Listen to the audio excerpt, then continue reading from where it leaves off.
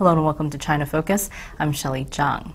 The Spratly Islands, the Scarborough Shoal, these groups of uninhabited islands in the middle of the South China Sea have been the subject of big disputes between China, the Philippines, and other Southeast Asian nations. Now, it's a big deal because whoever controls those islands and the waters around them control oil and natural gas deposits, as well as key shipping lanes through the region.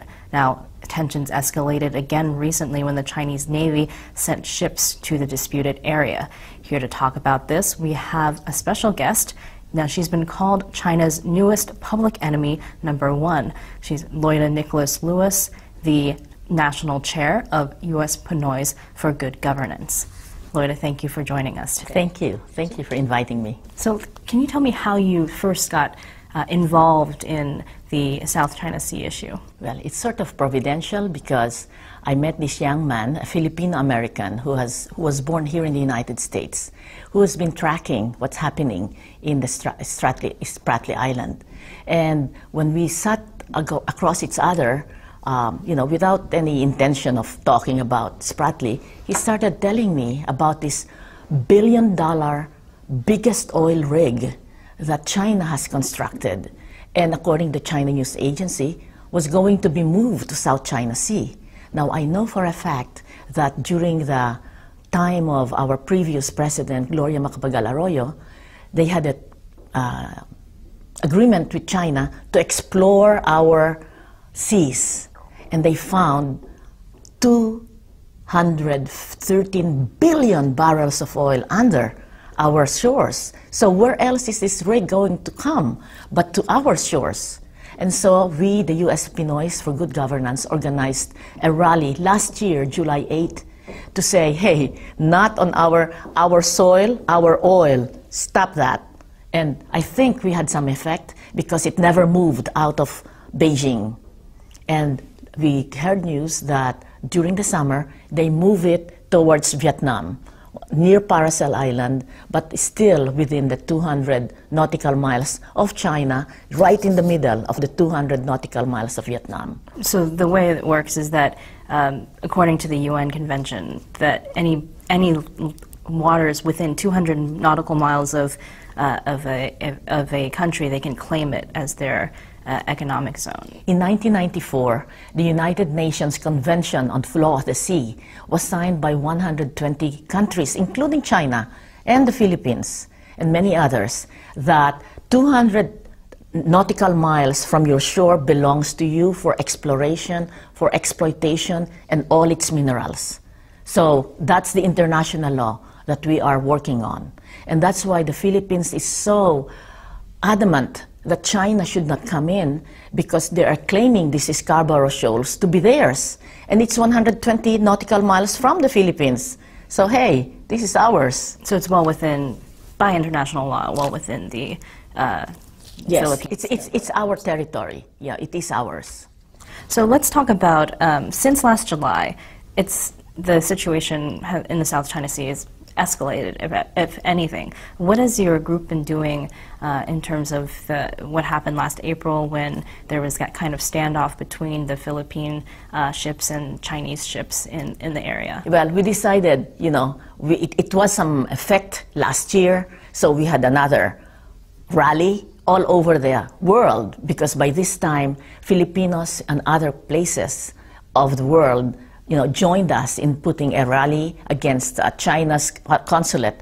But we said, let's move it up a little higher, okay? Let's have a boycott made in China goods. It's not against Chinese restaurants or anything that is within the country owned by Chinese Americans. It's against China made in China products. And so we launched that, and I guess it has an effect because suddenly the China News Agency, on television, showed me as #1 enemy of China. So hooray for that. Let them know this, group, can fight back. So you're seeing it as a badge of pride being called public enemy #1? Oh, no. I take it as, yes, a badge of honor. A badge of honor that they know the Filipinos, the 10 million Filipinos in the diaspora will not stand for it. And the corollary is that why not in the Philippines? The Philippines, as many other Southeast Asian nations are intimately connected to China. Economically, they give us loans, they're building our roads and bridges. So within the Philippines, it's very difficult to really spell out, your opposition to China. And so it's the duty of the Filipinos in the diaspora to say, hey, stop it, that's ours.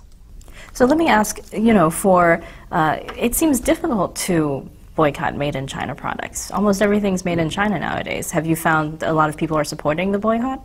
Well, a lot of Filipinos in the know, because on the internet, I see all of this connection. We're joining you, all over the world, within the Philippines. Yes, it is going to be very difficult to really make an impact.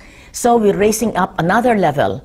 China, ICBC, that's the biggest company, biggest bank in the world, but it is basically owned by the Chinese government.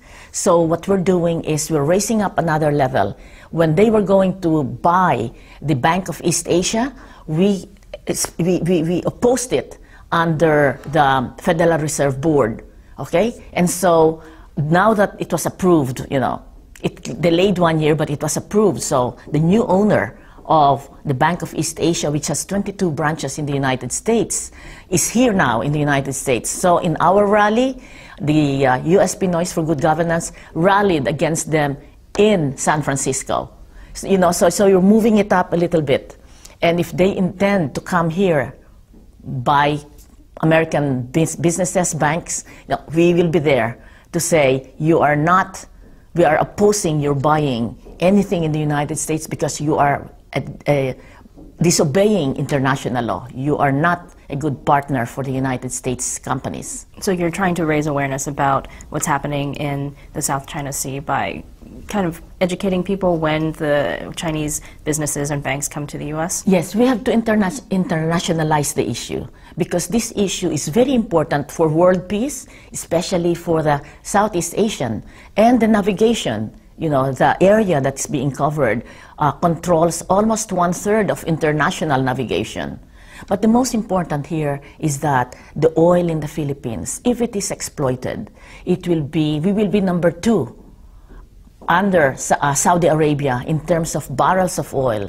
And aside from that, there are trillion gallons of gas, natural gas, within our shore. The Philippines is called Pearl of the Orient.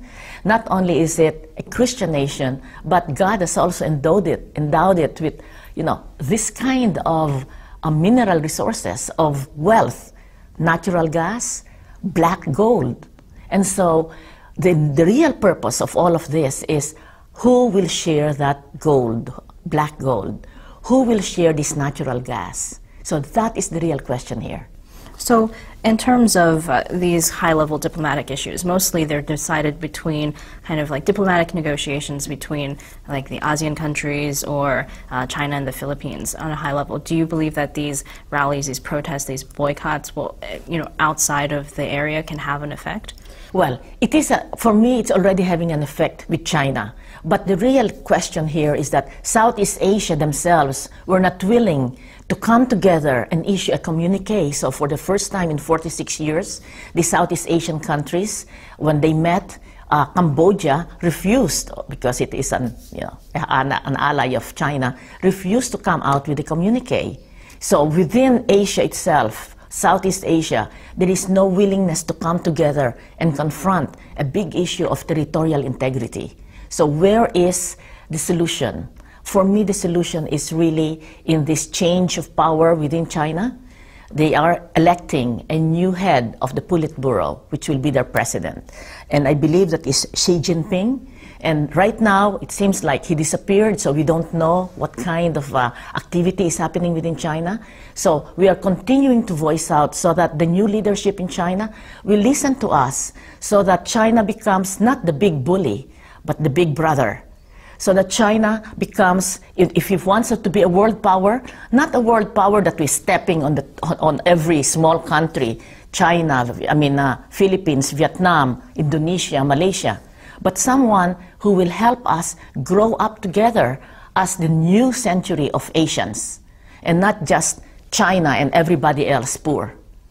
Let me ask, last month your group had a global day for praying for peace in the Scarborough Shoal. Do you see a kind of peaceful resolution for this continuing dispute? I do believe in the power of prayer. I mean, let's just do this. During the Marcos time, he was so powerful, and yet with prayer, he was toppled down without any shot, without any revolution, without blood. Okay. So here, we are not saying that China should be toppled down, but that the new leadership will sort of be enlightened, that it is good for China to have peace with its neighbors and not have this imperial, this is mine, that is mine, that is mine, which is what they're saying now, the military at least, the military faction, that all of South China Sea belong to them. They're basing it on a map of the year 120. How ridiculous is that? During that time, Italy, if with that logic, Italy should own all of Europe because the Roman Empire owned Europe in the year 120. Or all the Native Americans should own United States. Or even in the Philippines, our Negritos, who are in the mountain, who occupy the Philippines, should own all of the Philippines. So it's so ridiculous. And besides, there was a map that was shown by a historian who bought a book. In the year 1904, China itself published a map that showed that their territory ended on the little island, close to Hong Kong, and did not contain the South China Sea. So making claims from historical comparisons isn't necessarily the soundest way to go. It is ridiculous. It is ridiculous. So I just want the new leaders of China to understand that they have a great future as a world power if they will be a good citizen of the world, following the international rule of law. So Loida, we just have about a minute left. Is your group going to be doing anything in the near future about this? Well, we are waiting because right now it's a status quo. Even if the President of the Philippines, President Aquino, issued a proclamation that the West Philippine Sea is now what we call it, I mean, these are words. As long as they continue to have war on words, that's fine. And we will see. By March, it will be clearer in China who will lead this, a rising superpower. Will it be somebody who says, this is mine? That would be very unfortunate because that was done by Japan in 1940s, World War II. That was done by Germany for World War II, and both of them fell. Okay? So any world power that does not rule under an international rule of law is bound to fail. All right. Well, thank you so much for joining us and letting us know about this issue. And thank you for watching. For more on issues in the South China Sea and other issues in China, visit us at ntd.tv.